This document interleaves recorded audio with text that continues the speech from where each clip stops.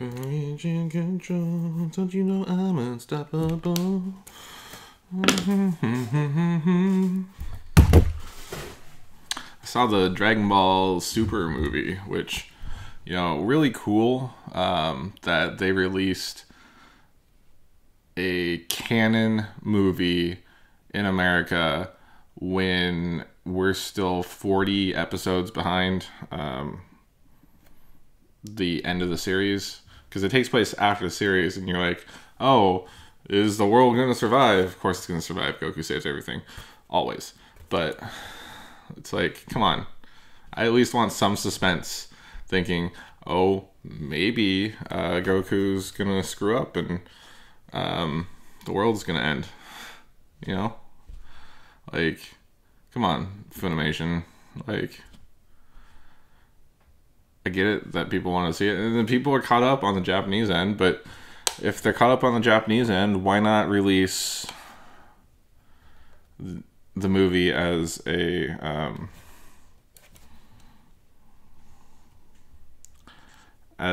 sub instead of a dub, you know? Like, but I was gonna miss it. Like, it's in theaters. I'm gonna go watch Dragon Ball Z in theaters. Why not? I can spend money on a Tuesday. There's a lot of like nerdy, sweaty dudes in that theater. Ugh. Remind me to get a private showing next time.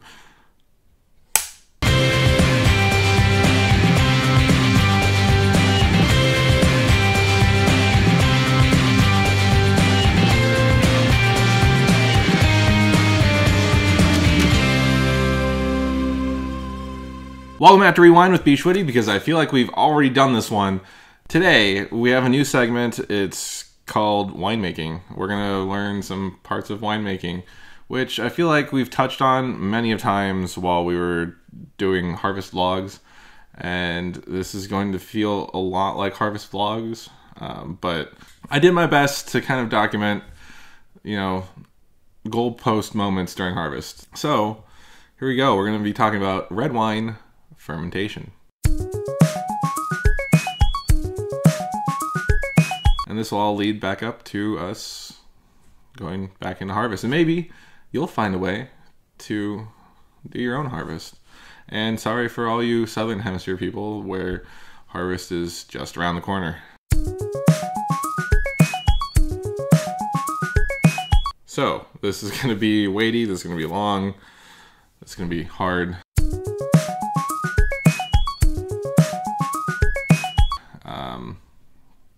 Nope.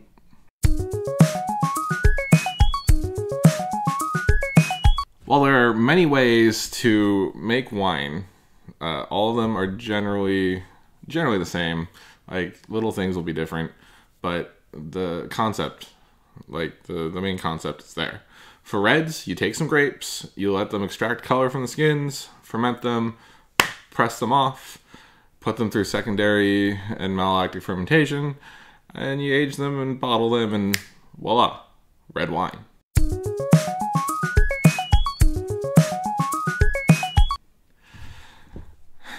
So, how does it get from grape to wine? Step 1, harvesting the grapes. When the grapes reach the right sugar and acid levels, and more importantly, they taste good, we harvest them. Step 1, done. Step 2, sorting. At the winery I work for, we use a 2-table sorting method. The grapes come in as full clusters. Across the top table, we sort out any clusters that look overripe or underripe, and of course things that shouldn't be there, like leaves, branches, or twigs, bugs, etc. It then goes through a destemmer, and the grapes come out as single berries on the second table, where they're again scrutinized, looking especially for small green berries and other things that may have made it past the first table and the destemmer. They come to rest in a macro bin for fermentation. Step 3, cold soaking. Before fermentation starts, red wines get to sit and soak in their skins and pulp. This process is known as pre-fermentation maceration, or more commonly as cold soaking. Essentially, this step is believed to extract and stabilize color before the fermentation starts. That's how it ends up looking red, because as we know, all wine kind of looks like white wine before it's had skin contact. The process usually takes about 48 hours, but time can vary on other factors. Step 4, fermentation. Yeast is then added, unless you're using native fermentation, where you let the yeast that rode in with the grapes do their work. But this can result in stuck fermentations. There's plus sides and downsides to using native. We don't personally do it. We use yeast that has been cultivated to withstand the higher alcohol levels that we generally face out here in a warmer climate, like Paso Robles, due to our lower rain and higher heat. Fermentation then lasts anywhere from a few days to several weeks, preferably somewhere in between the two.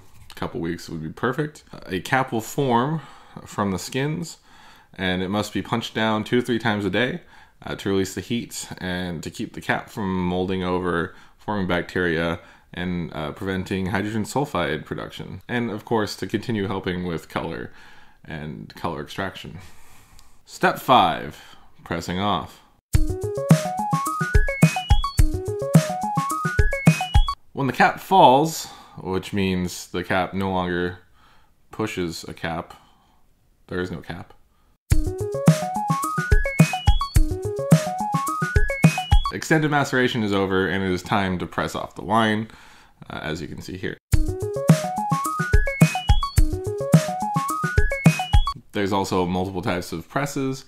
We have a pneumatic press, which has a bladder inside of it, expands, gently pressing the skins against the steel drum that's grated so that the wine will come out and the skins will stay in.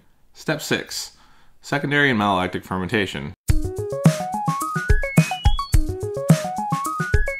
If the wine isn't at the desired dryness, fermentation continues until it reaches that dry state.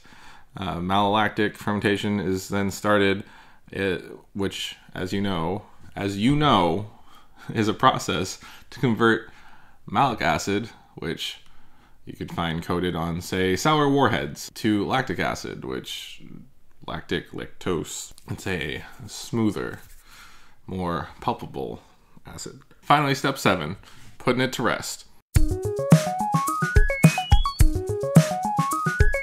Once it's finished with its fermentation, the wine will be racked off and then barreled down or stored in some sort of container. We use barrels. It's just what we do. That's what most people do. If you're a larger winery, you might have stainless steel tanks.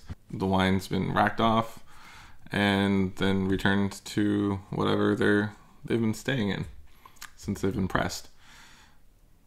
Or new items, maybe a brand new barrel. I don't know. I'm gonna get off topic if I keep just allowing myself to freeform here. That's the process of red wine fermentation. If you have any questions, leave them in the comments below. I love it when you talk to me. I love talking to you. It's a fun thing. Please stay tuned throughout the week, because this is the first full week of Rewind since we've been back, and I appreciate you watching. Either way, my name is bschwitty. This has been Rewind with me, bschwitty, and I want to remind you to comment, share, like, and subscribe. We'll catch you